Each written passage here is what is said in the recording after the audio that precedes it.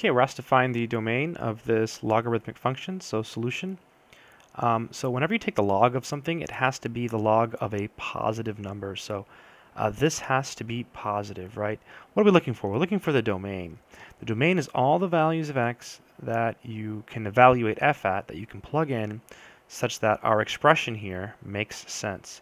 This makes sense, this log makes sense if this is positive. So the first step is to take whatever is there, so in this case negative x squared plus 4, and set it greater than 0. So we have to solve this inequality. There's a couple ways to do this.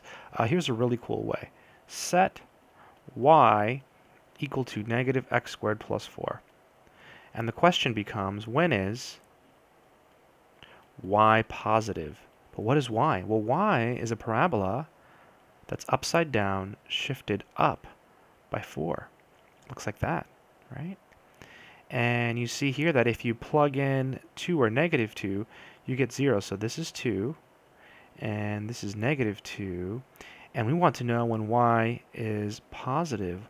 Well, it looks like right here, it will be positive. So between negative 2 and 2, and we don't include the 2's, right? Because we want it to be positive. It's actually equal to 0 at negative 2 and 2, so we don't want those numbers. And that's it.